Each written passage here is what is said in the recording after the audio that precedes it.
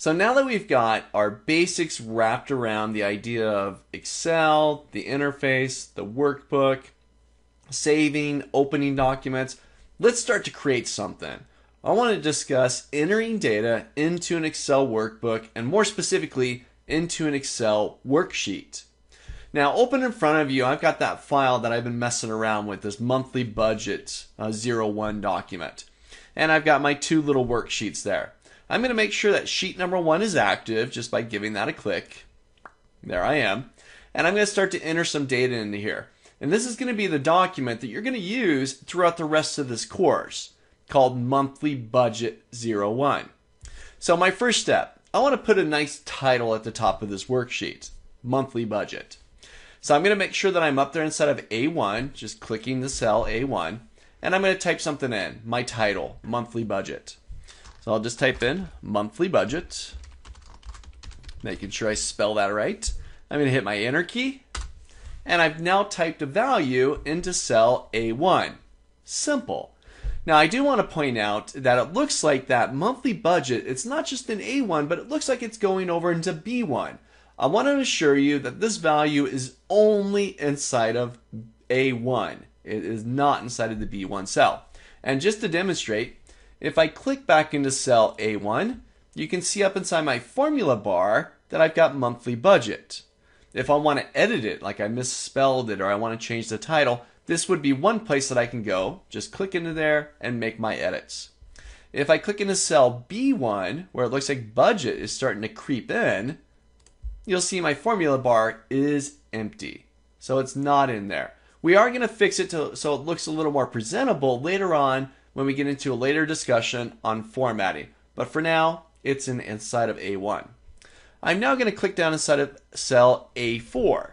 And this is where I want to start building this spreadsheet that's going to outline my monthly budget, my bills, the various time frames for my bills, the different months, and so on.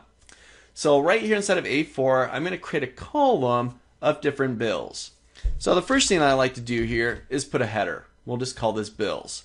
I'm going to hit my Enter key, and I'm going to put a few bills inside of here. And I'm just going to make some stuff up.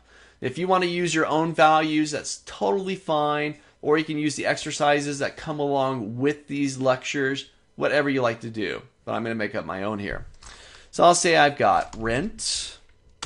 I've got, let's see, I've got my phone.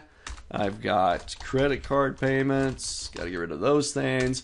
I've got, you got to have food. I'm going to say food. Let's see, rent, phone, credit cards, food, and I've got gas. My car's got gas. And now eventually I'm going to put some totals in here because I'm going to have some months inside of various columns, and I want to do some column totals. So I am going to put another one in here. I'll say I've got total. All right, hit my Enter key there. Every time I get done typing something in, I'm going to use one of a couple of different keystrokes on my computer. I'll hit my Enter key to typically drop me down a line, or if I want to move to the right, for example, if I jump up here into column B, row 4, cell B4, I want to put some column headers here for different months.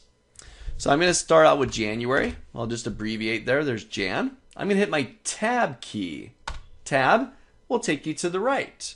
So now I'll say January, I got February, I got March, and I can continue going, hitting my Tab key to move me to the right.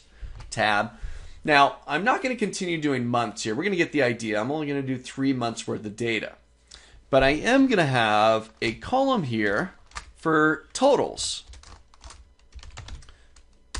Because I want to be able to do a column of some row totals. How much did I spend for rent over the 3 months versus phone versus credit cards and so on.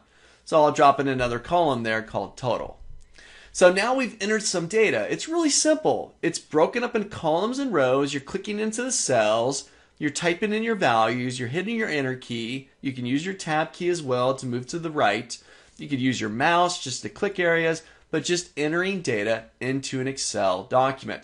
Now what we're building here is a simple, very common document or layout of data called a spreadsheet. It's got row headers, it's got column headers. Now eventually, in the next lecture, we're going to take a look at putting data in the cross sections. For example, how much did I spend on rent for January? How much did I spend on food in February? And so on. But we've got a simple document entering data. So try this out yourself. Open up a blank document, open up that document you saved earlier, the monthly budget, and start to build out your monthly budget. You could copy what I have or come up with your own. That'd be even better. Practice entering some data into an Excel worksheet.